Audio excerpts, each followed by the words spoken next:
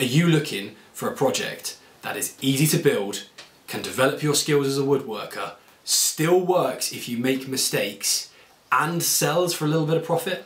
Oh, and it needs to be able to be made out of any wood you have available. Whew. Not asking for much, are you?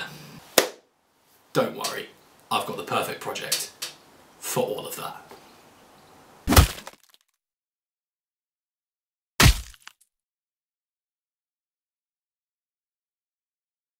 Recently, I built a new workbench. In fact, I built this workbench right here. And if you'd like to see how I did that, I'll make sure to leave a link in the description below. But it left me with a load of 2x4 leftovers. And that got me wondering, you know, what could I make from those 2x4s that would help me develop my skills as a woodworker, look really good, and potentially be something that I could sell? This is a 3-legged stool. There's lots of videos out there about it already. Paul Sellers has an excellent one, and I'll make sure I link that in the pinned comments down below. But I think this is the perfect project for almost any beginner woodworker or someone just looking to improve a little while. And that is for loads of different reasons. One, as I've already said, it can be made from anything. I'm going to use leftover 2x4s, but you could use some hardwoods, ash, oak, cherry, whatever you want. I'm also going to spice it up and put some hardwood wedges in mine to change the colour, so I've got some dark and some light. But you can make this from whatever you have lying around, which is fantastic. 2, it's really simple to build, but it develops loads of basic techniques, and that's techniques that are really helpful to the beginner woodworker, that's techniques that are helpful to guys who are developing or branching out and trying to learn new skills. It's good for people that want to learn traditional joinery. You know what? It just improves you as a woodworker, I think, anyway. The top is made from multiple pieces of wood, so you've got to joint those together, and that's great practice if you've never used a hand plane before, or even if you're trying out your jointer that you've bought, or whatever it may be. The legs are mortise and tenon joints using a round wedged tenon, and mortise and tenon has been around for centuries. It was one of the most popular woodworking joints for a long, long time. It's super strong, it's super easy to cut, and it can be done in a variety of different methods. And if you're going to move on to, you know, making other furniture in the future, you're definitely going to want to learn this one. It requires lots of repeated, accurate cuts, which is great for developing your marking, your measuring, and your cutting. And finally, you need to be able to level the legs so you've actually got a flat surface. And there's a really nifty trick I'm going to show you later on, made popular by Rex Kruger, that makes this super, super easy to do. 3, it's mistake friendly. Being on 3 legs means it's always going to stand up. It's never going to fall or anything like that. Like it will stand. But even more so, because it's a rustic style design, it doesn't matter if it's not perfect, you know? If it looks a little bit wonky, if the legs are at different angles, if it looks beaten up because you've accidentally hit it with your saw or your chisel or gouged a piece out, that all just adds to the rustic charm of this design. And it also means the design is totally customizable to what you want it to be. And even better than that, because I'm not going to design one to make it as a functional piece of furniture, it's just going to be aesthetic. So it doesn't need to be brilliantly structurally great, because I'm never going to use it for that. I mean, in my house, I use them as plant stands and they look fantastic, or we leave them by the fireplace, but they just add a really nice rustic touch to your home. And that again means it doesn't need to be perfect. It can be a little bit messed up, and that's okay. It can be built with any tools you've got lying around. Whatever kind of woodworker you are, or whatever level you're at, I'm almost certain you'll have something that can be used to build this.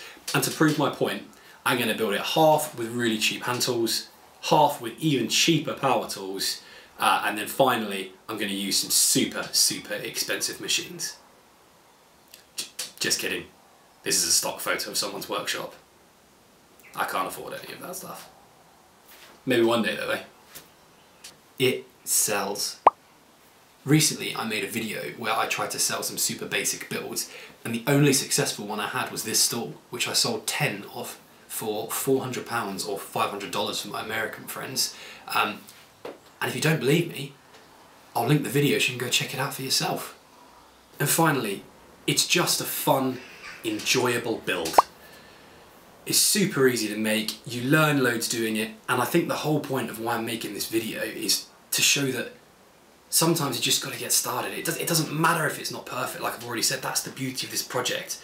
But I want to show that you don't need an expensive workshop, you don't need all the tools, and really, you don't need all the skills and knowledge. Sometimes the best thing to do is get out there, pick up a handsaw, and just start making stuff.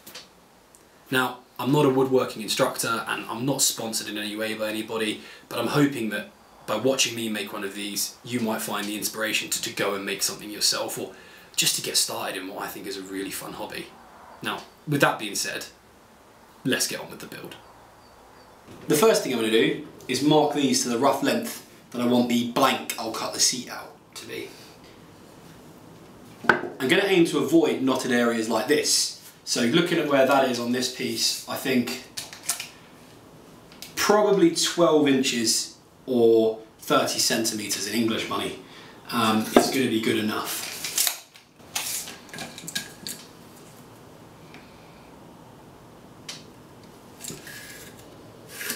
With the first blank for my seat measured out, it's time to cut it out.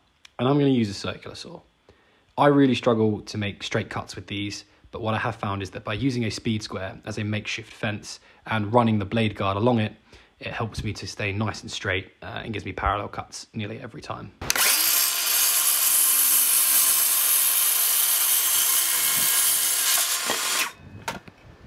I then use the already cut piece to measure, because this allows for a human error, and any of the measuring I did before that wasn't quite accurate means I'm measuring directly off the piece, so I should get a true reflection of size, as opposed to using the tape measure every single time.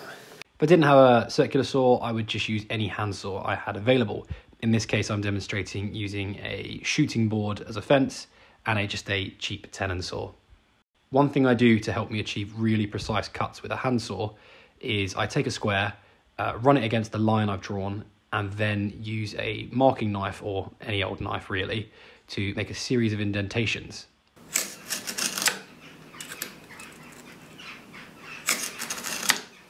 Which we can then come back at with a chisel to pop into the line and create a little tiny divot where we can rest our saw, which will keep our saw nice and straight as we then cut down.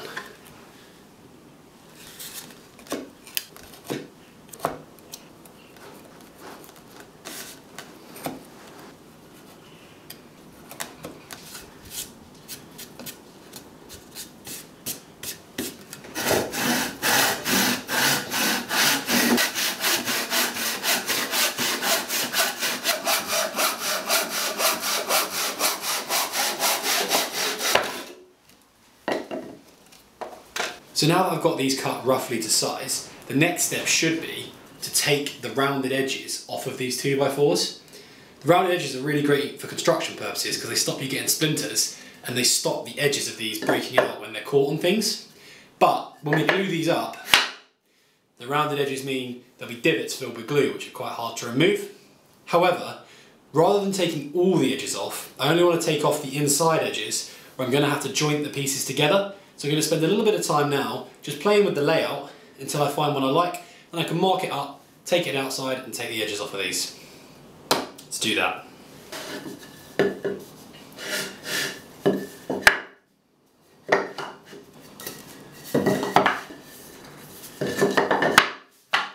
Once I've got an orientation I like, I quickly mark these up to ensure I can put them back in the right order later on.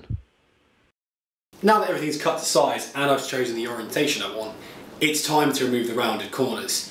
Now, ideally, I'd have a table saw to do this because it makes quick, light work of taking off the rounded edges, but I don't.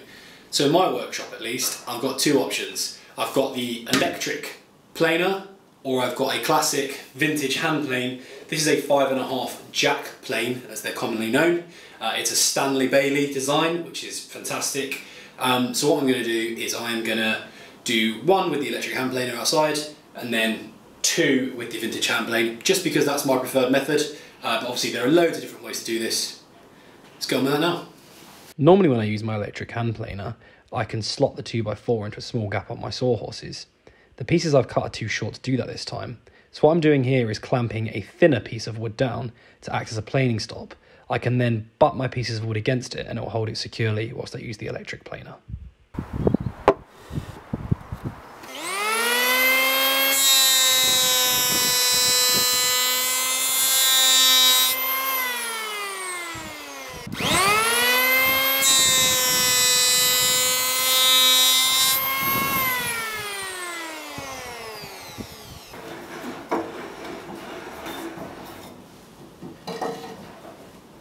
One thing I found really useful in hand planing is to rub a tea light along the sole of the plane, and the wax just helps the plane glide smoothly across the surface of the wood. As I planed, I would routinely check against the reference face using a combination scale to ensure that I was creating a parallel flat edge so that I could then joint this onto the other pieces that would become the stool top.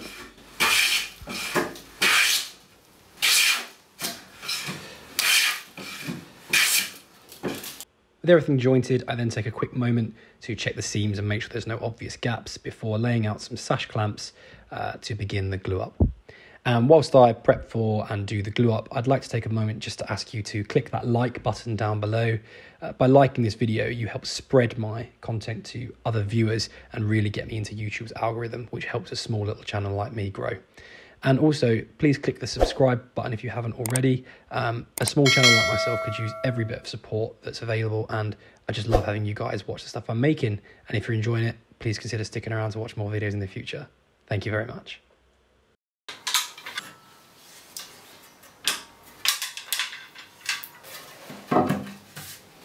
Now that the glue's dried, and we've got the rough sort of seat blank, if you will, ready to be used for the next step, we need to mark out our circle and then cut it out to make the seat for the stool.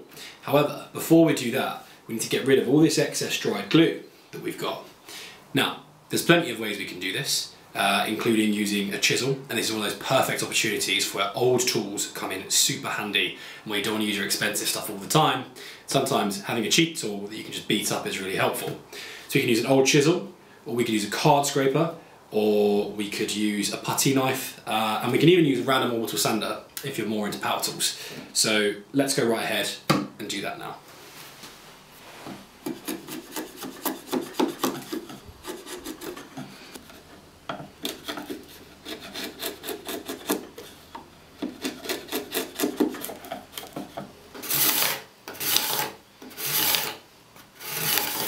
With all the excess glue taken off, I now need to make sure I've got a smooth, level surface so I can mark out the seat and get ready to cut it out.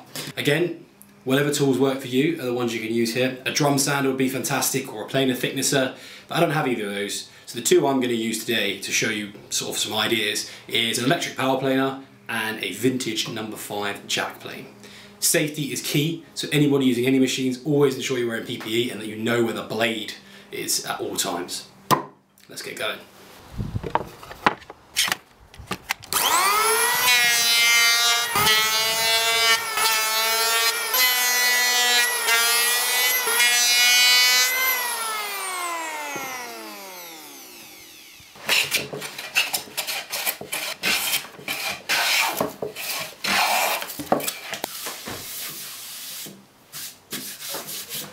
No matter what tool is used, the goal here is to achieve a flat, smooth surface with barely visible joints between your piece of wood. This leaves you with a really nice straight blank that then you can use to mark out where you're going to put your seat. You'll notice I've got a bit of snipe here from when I use the electric hand planer. This won't be an issue because once I mark out my circle for the seat, I'll just ensure that that forms part of the waist and is cut away. It's now time to start marking out the rough shape of our seat. As well as that, we're also going to lay out how far in from the edge we're going to place our legs, and then finally where we're actually going to put each of the 3 legs in the stool. Now, this can be pretty daunting and seem pretty scary, but actually it's a super easy process. First thing we have to do is find the middle. All I'm going to do to do that is take a straight edge, line it up with each corner, and make a little X, like so. And then the point where the X's meet is round about the centre of my board. The circle can be done in a variety of ways. It can be as simple as taking a round object in your home, like a plate, and laying it on. Some people like to place a nail in the middle, and then they'll tie a pencil to it and use that to draw out a circle. For me, I'm going to go back to high school mathematics, and I'm just going to use a compass and a nice sharp pencil.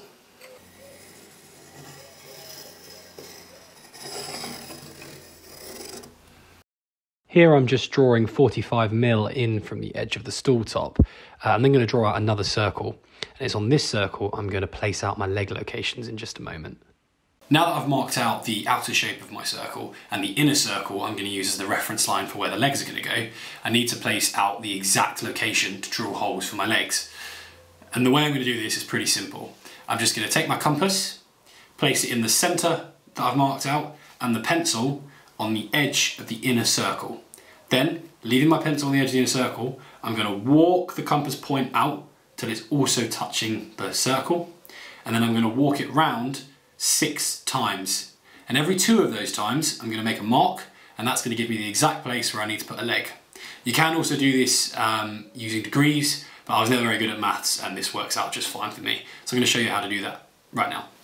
So that's now my shape drawn out, and really interestingly, and I'm sure someone who's good at maths in the comments might be able to tell me why this works, but these 6 walks I did with my compass that's left me with my 3 leg locations, actually when you use the compass and step between them like this, you should end up exactly back at the start, and that tells you your legs are equally spaced out. If anyone's a maths genius, please let me know how that works, because I don't understand it, but it's a very useful trick. Now that I'm ready to cut the circle out that's going to eventually form the top or the seat of my 3-legged stool, it's time to look at all the different ways that we can do this. Now, like everything in woodworking, there are loads of ways that this can be achieved. But we're going to look at sort of 4 or 5, and then I'm going to demonstrate using 2 of them. The first and most obvious answer is of course the bandsaw. Super easy, super smooth and super effective, and frankly really quick. A bandsaw would be a perfect choice for cutting a round shape out from especially construction lumber, which is nice and soft. But unfortunately I don't have one of those, so I can't demonstrate how to do that.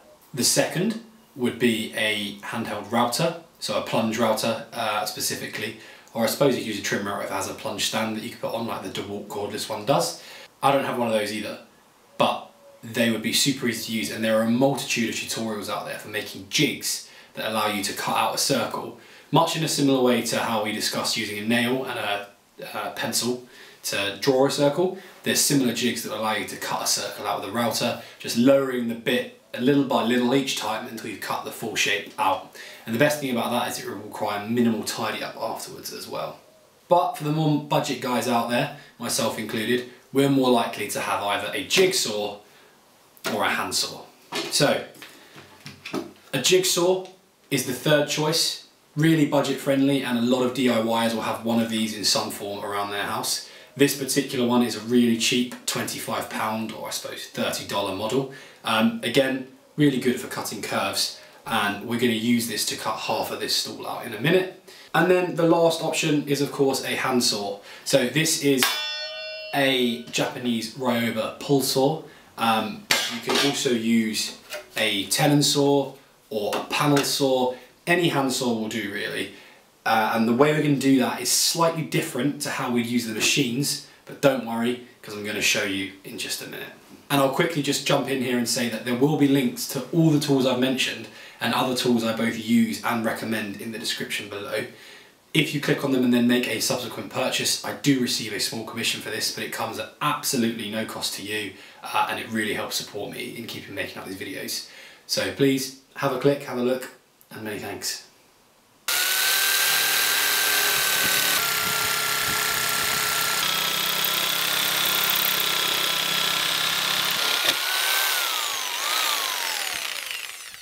So for the second half, I'm going to cut out the circle using a handsaw. And cutting a circle out using a handsaw isn't particularly difficult, it just requires a different approach to what you'd use with power saws, and it's slightly more time intensive. And all I'm going to do, really easy, is I'm just going to repeatedly cut each corner off and then continue to cut the further corners that appear off until it gets smaller and smaller and smaller and smaller, and eventually you end up with a roughly rounded shape. You don't need to worry about being super accurate here, because you can then go around and clean it up later on with some of the other methods we'll use. It takes a little bit more time, but I'm going to go with that now, and I'm going to start just by drawing some straight lines to help guide where I'm going to aim to cut.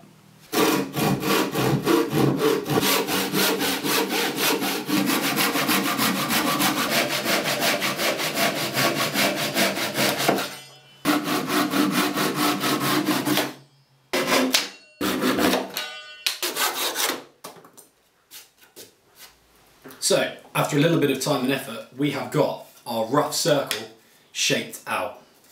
However, much like when I was at school, I have clearly had trouble staying within the lines. So now what we need to do is sort of tidy this up, neaten it up and turn it into the final shape it's going to look like. So bring everything up to the edge and make it nice and clean. With regards to machines, this is a perfect job for a disc sander or a belt sander if you've got one. As well as that, you could use a flush trim bit on a router if you had a template. So what I've got for those is a random orbital sander. So a random orbital sander with quite an abrasive grit on it, maybe an 80 grit, will be absolutely perfect for taking this edge down nice and neatly to the line. But I also have the woodworking secret weapon. This is a Shinto Rasp. These are super cheap and super affordable and probably one of the best kept woodworking secrets out there. You don't need an expensive brand, and these have a coarse side and a fine side, and they are amazing for rounding off edges and taking off material really, really fast. If you're going to take any of my opinions away from this video, Shinto Rasp, cheap, effective, incredible piece of kit, and I'll make sure I leave a link for one of these in the description below. Grab one and check it out for yourself. You can see here just how quickly the Shinto Rasp is able to work the rough edges down to the layout lines themselves. I'm actually really glad I bought one of these. It used to take me significantly longer using my hand plane and the spoke shave, and I see this as a real cheap but effective investment. Now, if hand tools aren't your thing, obviously the random orbital sander with a low grit sandpaper on works just as well for tidying up those high spots, as you can see me demonstrating here. With the circle now down to its layout line, I decided to round over the edges on both sides. Obviously a router would be the ideal choice for this, but for me I used a metal file, for those of you that want to do it with a hand tool or a really cheap option. And for those of you guys that are more into power tools, the random orbital sander is just as effective here. Again, with about an 80 grit sandpaper, it will quickly round the edges over for you. The only thing you may have to deal with is they just won't be quite as uniform as if you used a rando with it. With all that done, the stool top is essentially finished and it's time to drill the leg holes. Now, power drill with a Forstner bit is a great choice for this, but I'm going to go old school and use a Brayson bit. There's a lot of debate online about what angle is best for the legs, but as a reminder, we're not turning this into a sturdy piece of furniture. This is a design to build our skills and just for an aesthetic piece for around the house. Key thing you want to do here though is to try and keep the angles consistent. So if you're going for straight legs or slightly kicked out legs or extremely kicked out legs, you want to try and maintain the same angle when drilling all three holes. You'll also notice here that I drill in from the front and the back of the wood, and that's because on softwood like pine that I'm using here, you may run the risk of blowing out the other side from what you drill into. So just be careful of that when drilling your leg holes. Just like that, we've got a lovely finished top of our stool, as you can see, with clean holes running all the way through at the correct angle with no breakout, which is exactly the reason why you saw me flip it around and then drill through from both sides rather than just drilling through from one side, especially on a softwood like this. It's going to break out everywhere if you don't take that precaution. But this is now done. For the legs, I took two 12-inch offcuts and ripped them down the middle. This actually gives me 4 leg blanks when I only need 3. That's great because it means I've got a spare one in case I mess up. Then with my combination square, I'm going to take the thickness of the seat top and add a little bit extra. This is going to tell me how long I need each of my tenons to be, and then I'm just going to transfer this across onto my leg blanks.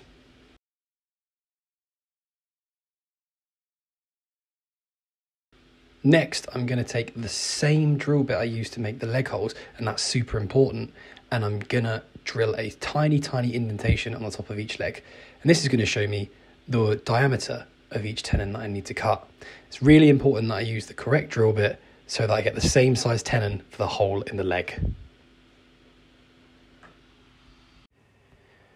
Off camera, I've used a saw and made some light cuts on the line I transferred onto the leg earlier. This is known as a stop cut. So when I take a hammer and chisel, which you'll see in a second, and strike it on top of the leg, it's going to split down to that line and no further. This is going to give me a nice clean tenon without splitting the leg all the way down.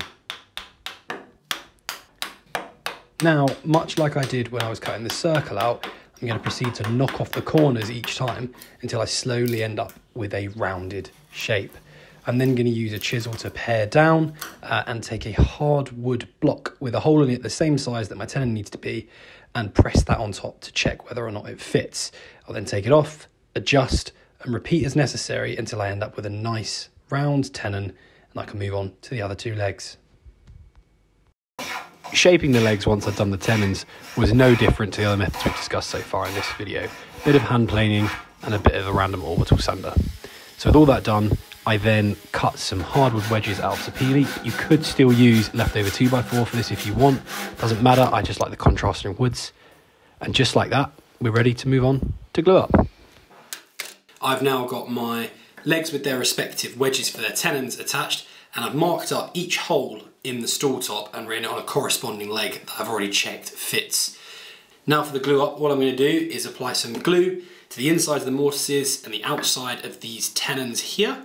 I'm going to be quite sparing with this because if I use too much, it will block the hole and make it harder to put the tenon through, and it's already quite a tight joint. Then I'm going to put the leg into its respective hole and then apply more glue to the wedge and hammer it in from the top.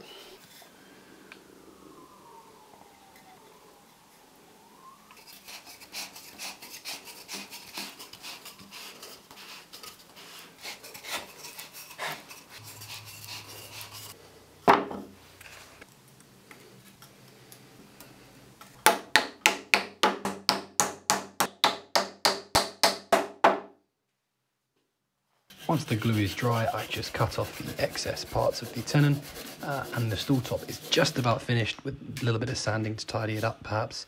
And now it's time to level the feet. To level the feet, I just pop a spirit level on top of the stool, shim the legs up as you can see on the left leg here, and then take a flat piece of wood with a pencil on top and use that as a scribe to mark a perfect cut line. After cutting the legs off camera, it is time to do some final sanding and rounding over the bottom of the now level legs, again with some abrasive sandpaper on a random orbital sander. Then I work my way up the grits from 80 to 120 to 180 to 240, and the stool is ready for finish. For finish, I applied a couple of coats of Danish oil. Any finish will do, but I just really like how this interacts with the wood. But I'll stop talking now because the best part is about to come up, and that is watching your project truly come to life as the grain pops.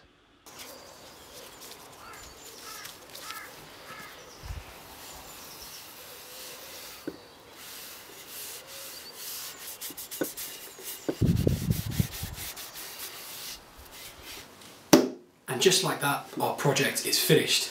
Now, I really hope you've enjoyed this video and you've seen that actually, without all the expensive tools, or even all the knowledge and skills, you can create a really nice project that is completely and utterly uniquely yours. Now, if you haven't already, please click that like and share button, and please subscribe to my channel so you can catch my future videos. But before you go, if you're looking for more minimal tool builds and maybe a stool isn't the one for you, why not head over to Start Making, where Mark has just made a lovely jewellery box using only a handsaw. Thanks very much for watching, and I'll catch you on the next one. Cheers.